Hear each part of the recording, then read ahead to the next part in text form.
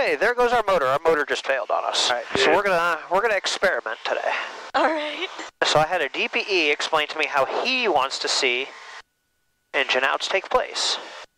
So he wants 1,100 feet at our destination touchdown point that we're gonna call out, and then immediately 10 flaps and to best glide.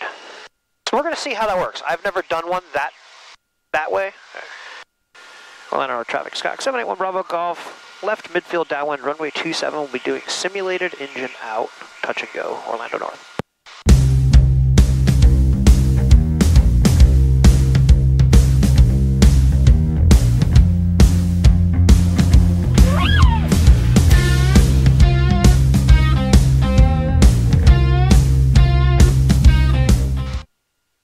So we're here. And we're going to call just the edge of the pond. The left side of that pond is going to be my touchdown point. So, we are now abeam, power out. He wants first notch of flaps. And we're going to trim for our best glide, which is about 65, 70 in this. Okay, we're going to get her there. And we're going to watch ourselves. There we go. So this is what he likes. So we're going to see how this works. Now what you're about to see here is me completely blow this maneuver. It is 100% my fault that we came up exactly the way that we did. And those of you that are about to do your CFI initial check ride, tell me in the comment section below, what FOIs do you see me touch on here as this video continues going? So there we go. We're at best glide now. And we're hands off at best glide, so we're trimmed out perfectly. All right. Orlando North traffic, Scott 781 Bravo Golf, turning left base, runway 27, simulated engine out, touch and go, Orlando North. Okay, so we're gonna let it come down. He wants 2 flaps here.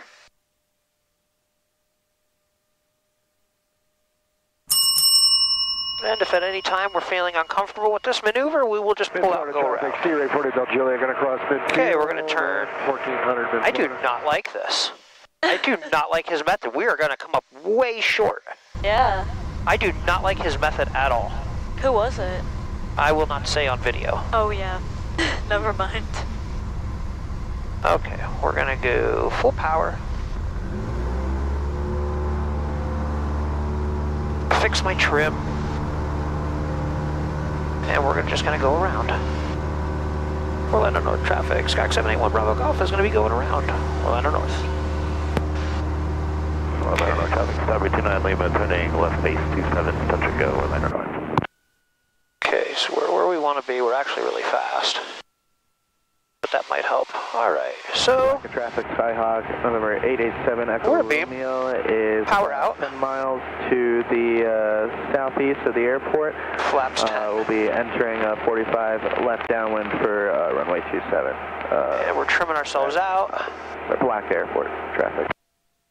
I'm going to go early this time to see if it works a little bit better with going early. Orlando North traffic, Scott 781 Bravo Golf, turning left base, runway 27, will be a touch and go, simulated engine out, Orlando North. Orlando North, Strawberry 29 Lima, left crosswind 27. Right, and we'll wait here until you land.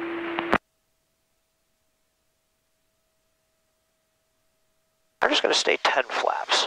So like I said, I still don't like the way that he wanted it done. Yeah. This looks better, but still not enough. Because to maintain my best glide, it's still not going to work. Maybe it will, I don't know. Orlando North traffic, Scott 781 Bravo Golf, on final, runway 27, simulated engine out, Orlando North.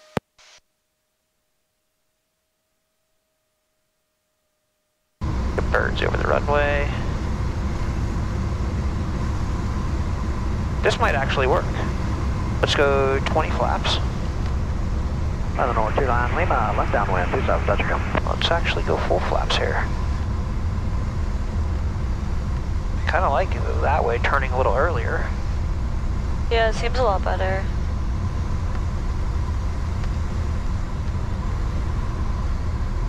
Oh, my student's not here yet. Ah, little hard landing, but we made it. All right. Florida traffic, there. Power. It's true though. All right. power out. 10 flaps. Trim ourselves. Because not only that though too, is if you go into a check ride and at the private level and you get your engine out emergency, if you choose an airport, they're gonna make you land. Yeah. Orlando North traffic. Skyhawk 781 Bravo Golf turning left base for runway 27, simulated engine out, Orlando North.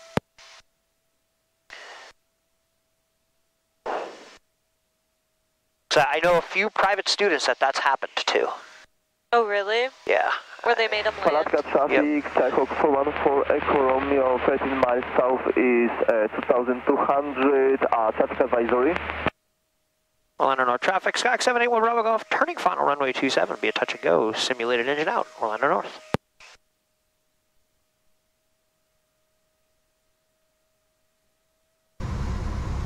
That's why you tell people, like, pick a field, they're not going to make you land in a field. Yeah. Until they're like, you know what? Flag Put her traffic, down. one join the pattern. But again, I think it's safer for at least a private pilot to know and understand the steep spiral, and then to be able to land power out. Yeah. You're going to be a safer pilot if you can do that. Alright, let's go 20 flaps, get a little bit of our float going here, and full flaps. You know what, his method actually kind of works. I mean, we came in a little steep this time, a little high, but I think I started it a little high because I overcorrected when I noticed I was low.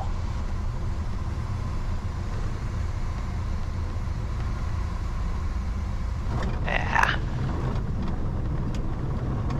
Okay. On the go. A little low, but we'll be along. We'll make it work.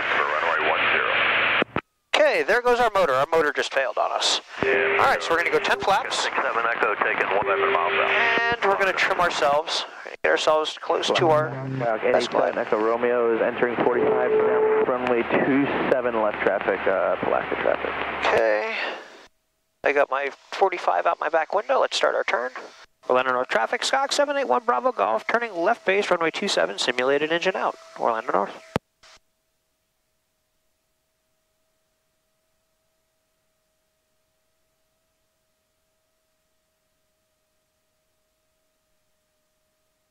Make sure you send me those later. I will. Mid-Florida traffic, 1 Romeo Victor is leaving the area to the west. Okay, we're going more direct this time because I think I came a little too far out and that wind's picking up. Orlando North traffic, Skyhawk 781 Bravo Golf, on final, runway 27, be a touch and go, simulated engine out, Orlando North. Just watching my speed, making sure we're still holding best glide here because we do not want to stall. That's true.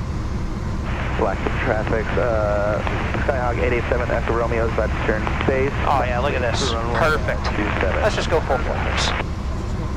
Full flaps, get ourselves down.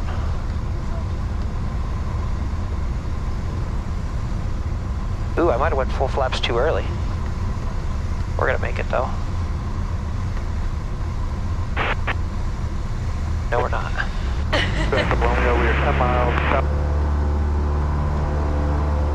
Orlando North traffic, Skyhawk 781 Bravo Golf, going around. And we are Traffic, a beam. 10 flaps. Entering right base for runway 10. Trim ourselves out.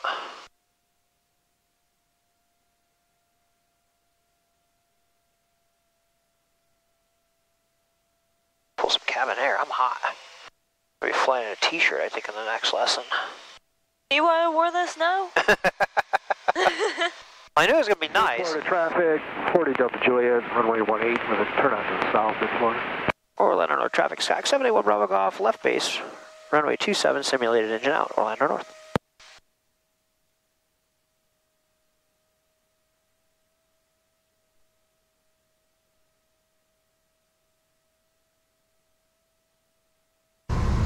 Who we got today, Kevin or Nick?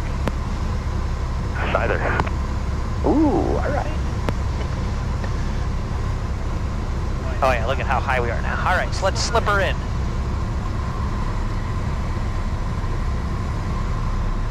I love side slips. Get down. Get down. Get down. Second notch of flaps, get myself line back up. 887 Echo Romeo, it's on the upwind A little about fast. Slow ourselves down here with full flaps. Traffic, proactive traffic relay.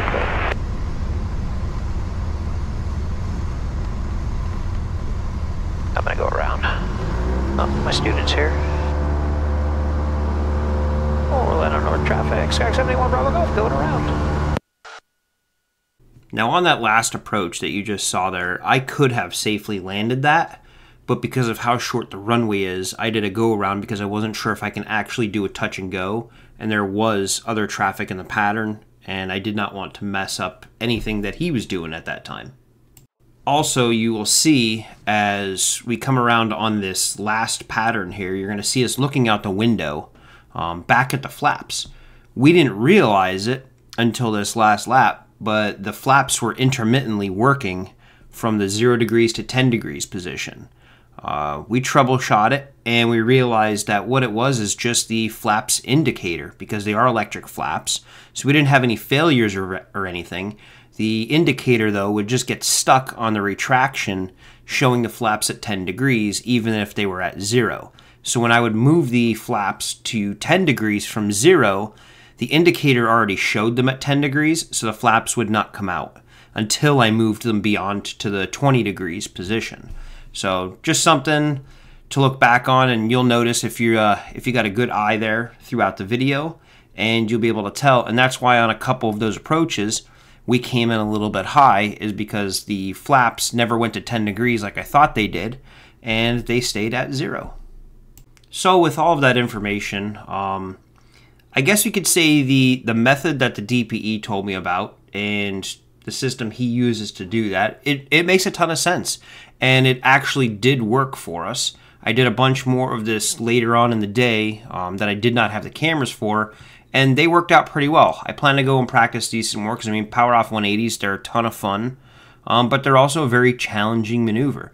So despite what you see throughout this video, I would have to say that his method works, and it's definitely something I approve of. So if you want some more information on how to do it, shoot me a message, and I'll give you the breakdown of it. Have a good one.